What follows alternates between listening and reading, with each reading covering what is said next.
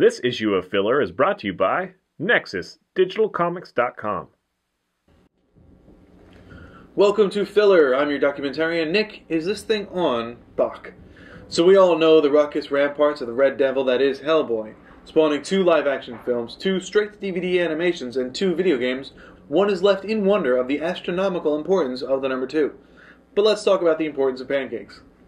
The year was 1944. The Nazi war was coming to a close, and the Reich commissioned Grigory Rasputin to summon a demon. Anung Un Rama was hurtled to earth in a fireball, and his birthday was set. He remained tethered to his former plane of existence, however, until he ate his first earth meal, buttersoft pancakes drizzled with syrup.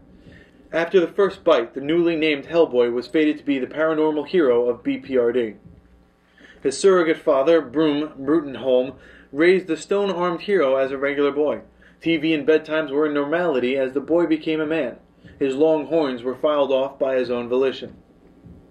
His true parents offer some confusion, as it is known that Anung Un Rama is the son of a demon and a witch. One story suggests that his mother is a descendant of Arthur Pendragon, making Hellboy the last living heir to the throne of England. In a few years he will draw the sword of Excalibur, pushing the idea further. While he has a variety of weapons and spiritual relics, Hellboy tends to prefer close-quarter fighting using the right hand of doom. His stone hand is the tool to release the dormant Agdru Jahad. As the lore and the title goes, God created several greater spirits to watch over the newborn earth. One decided to do some creating of his own and made the Agdru Jahad from the 4 elements. The dragons of Revelation sprang to life when darkness fell upon it. It spawned a litter of abominations, and the greater spirits promptly killed the beings.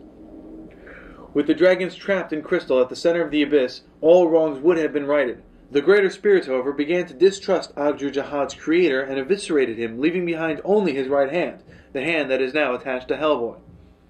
Furious, God banished the murdering spirits to hell or earth, where they would create more beasts.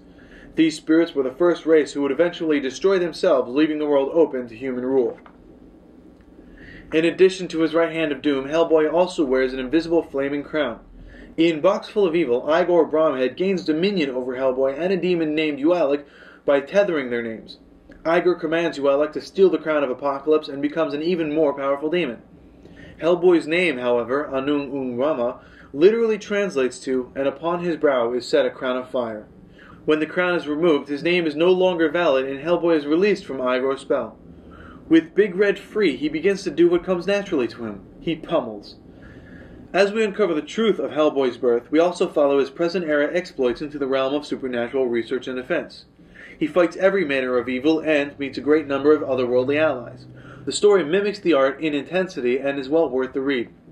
Regrettably, the stories are often written out of order, so it would be advantageous to buy the collected issues.